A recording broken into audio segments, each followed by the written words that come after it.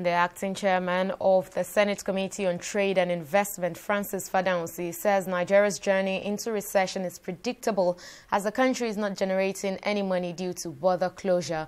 The lawmaker was speaking after the Senate deliberation on the economy and ways to help the federal government to get the country out of the recession in short time. How can the economy will not go to recession?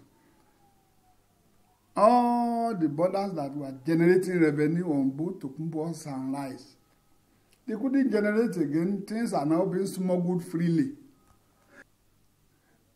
A country that is lawless, the economy must sleep. This one does not sleep. It fainted. And if care is not taken and it's fainting upon fainting, it will collapse finally. If you don't allow our goods to go out, automatically the foreign exchange will not come in.